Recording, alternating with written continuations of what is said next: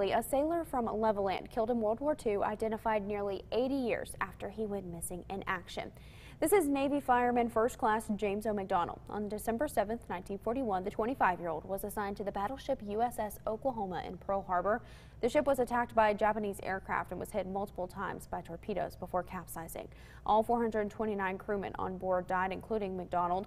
For 3 years after the attack, bodies were recovered and officials began to work to identify those sailors. In 1949, McDonald was classified as non-recoverable, meaning they could not identify him.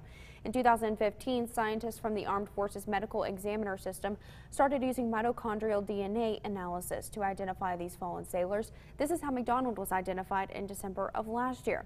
His name is recorded in the walls of the missing at the National Memorial Cemetery of the Pacific in Honolulu. A rosette will be placed next to his name to show he's been accounted for. He'll be buried at the cemetery in January.